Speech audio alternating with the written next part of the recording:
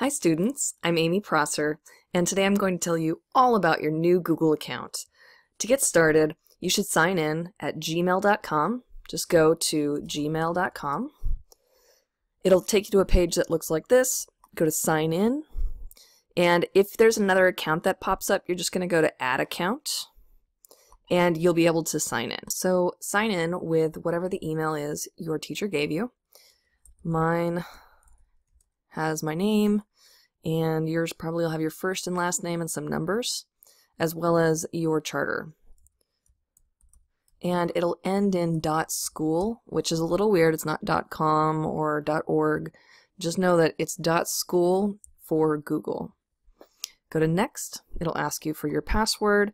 If you're on a personal computer, stay signed in is fine, but if you're on a shared computer, you should not use the stay signed in option. So type in your password, and then go ahead and click sign in. If this is your first time going into your account, you'll get a page that looks like this. It's going to ask you to accept the policies of Google, and their policies summed up are: be nice to other people online, don't be rude, don't be mean, don't be hurtful, and also you should know that your school has access to pretty much everything that you do with the account. So use it for school purposes and, use it professionally. Once you click accept, you'll get to your inbox. Here's where it starts getting fun. First off, your Gmail inbox is not going to look very exciting right now. The first thing I like to do is go and change my theme. So I'm going to go over here to the little gear to get to settings, and then go to themes. Choose a theme you'd like. I'm going to go with, I kind of like bugs. I'll go with this bug thing. I'll close that, and suddenly my inbox got a lot cooler. Look at that caterpillar.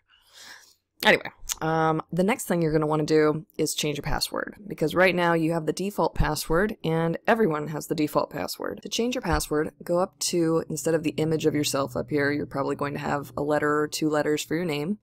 Click there and go to My Account. It'll open up a page with lots of options. You want to go to Sign In and Security. Click there.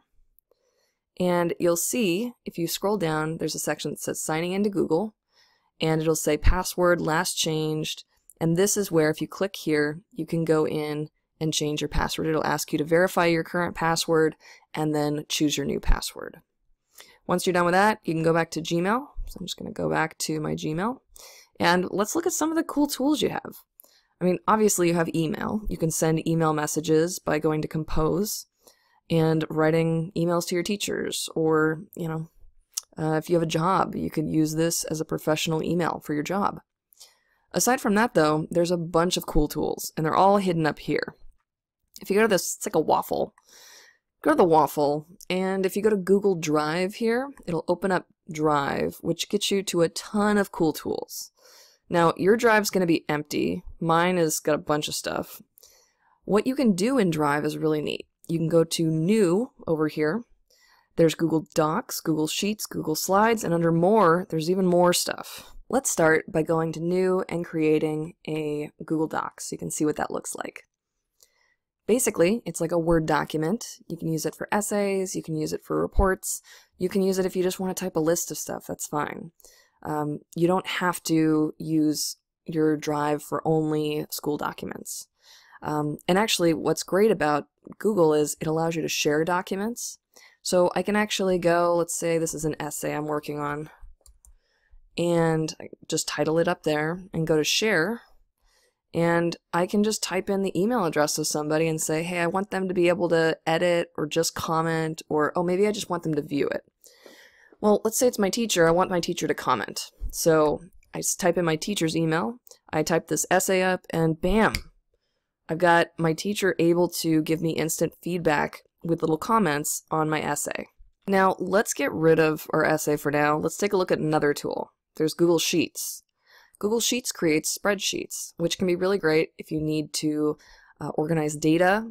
You've got lots of little cells to put your data in. You can make charts and graphs. But yeah, it's great for numbers. If you're working with lots of numbers, fabulous tool. Other tools you've got, Google Slides. Google Slides is like PowerPoint. So you can create a presentation, and you can actually, you've got all sorts of different themes. You can make new slides, and it's just like PowerPoint, except it's in your browser. And what's cool is, imagine you're working on a presentation with other students. You can just go to Share and give them editing access, and suddenly you can all work on your presentation together at the same time and actually see what others are doing on the presentation. Other tools. There's also some more options down here. There's Google Forms. If you have ever wanted to create your own survey, Google Forms allows you to create surveys and quizzes.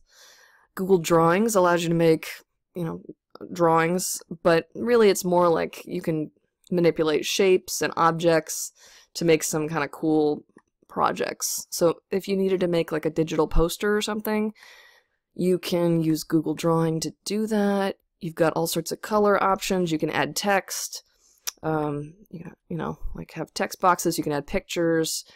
It's pretty cool. And just think of it as, like a digital poster.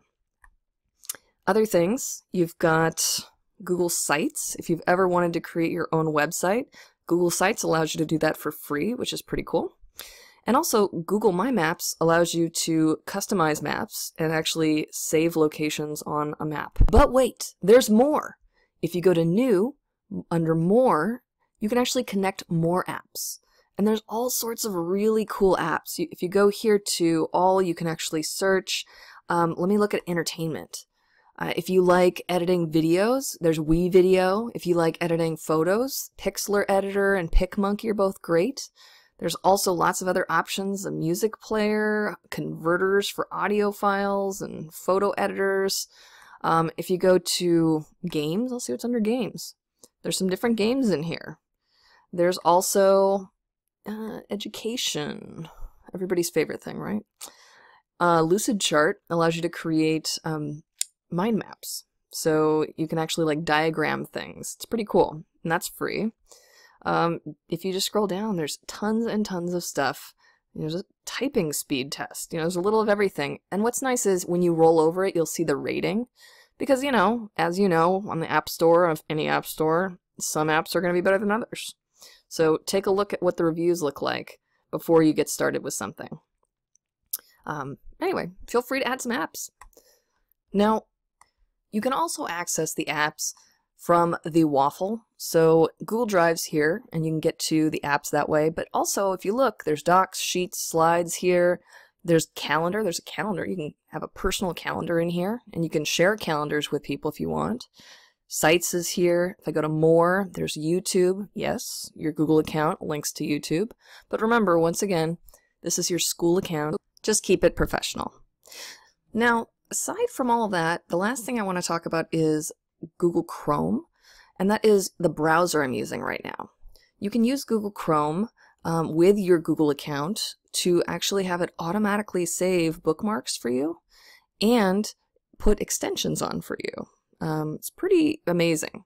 So if you go on like a Chromebook, you sign into a Chromebook with your Google account, and what'll happen is it will automatically bring up all the bookmarks you've saved to Google Chrome with that account, and also the extensions.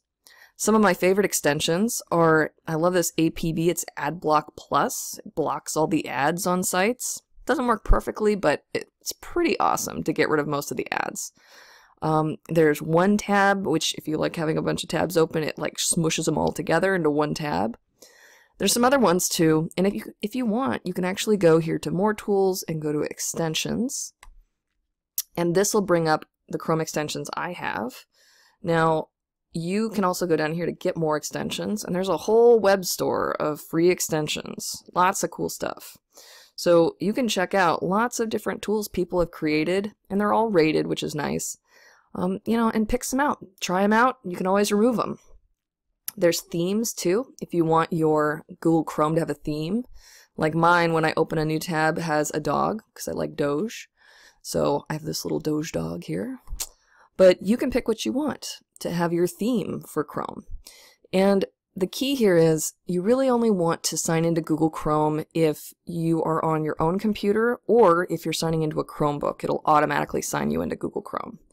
So otherwise, if you're on a shared computer, you don't usually want to go and sign into Google Chrome because it's not as easy to sign out. But No matter what you're doing on a public computer, make sure you sign out of your Gmail account when you're done. When you're done with all your Google tools that you're using, make sure you always go and sign out, because you never want someone else using your account, because who knows what they're going to do. They can make you look really bad. So, with all of that, thank you for watching. I hope this gets you excited about your new Google accounts. Have fun, keep it professional, and stay smart.